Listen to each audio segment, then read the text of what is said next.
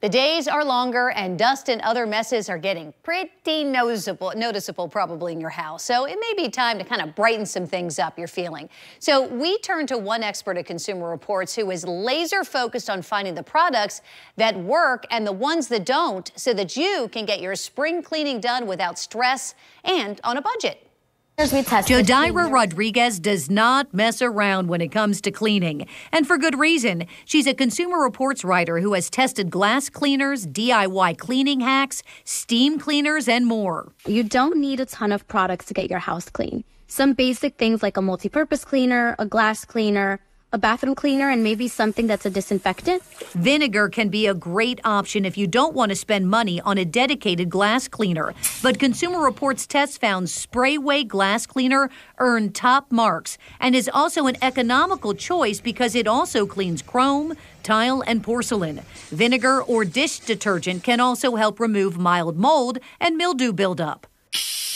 Of course, there are tools you can buy to make some jobs easier and maybe even more fun, if that's your thing. Consumer Reports recently tried the Bissell Steam Shot. The Bissell Steam Shot is so satisfying to use. It cleaned up my bathroom grout really, really well. If you don't need to deep clean, but you have lots of areas to cover, consider a power scrubber like this $56 battery-powered Leibine to keep things moving. To tackle the dust and cobwebs in all those hard-to-reach places, Consumer Reports says turn to your vacuum's attachments for help.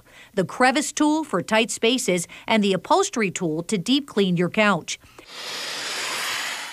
But the key is having a vacuum with adequate airflow. Consumer Reports tests for that and says this $250 Kenmore delivers. Or consider a powerful hand vac like this $90 Black & Decker, which comes with different attachment tools for cleaning edges like stair steps and tight spaces. And one last cleaning tip. Take it room by room. You can do your bathroom today, bedrooms tomorrow, closets the day after that. It's much easier to work in small groups that way. And you don't get overwhelmed by it all, right? So to cut down on paper towel waste and save some money, Consumer Reports also recommends microfiber cloths that you can wash and then reuse. And if you get them in different colors, then you can assign each color to a specific room so you can keep bathroom germs away from kitchen germs. Be sure to join us tomorrow at this time. We're continuing the conversation for spring cleaning. If you need a new vacuum, I know we just mentioned a couple, but Consumer Reports testers have been busy making messes and cleaning them up, really trying uprights, canisters, stick vacs. We're going to show you the vacuums for every lifestyle and for every budget. And then on Friday, if something's going on with your washing machine, you may be wondering, should I repair it? Or should I replace it? What you should check before you start shopping for a new one, find out Friday in the 8 o'clock hour of the morning show.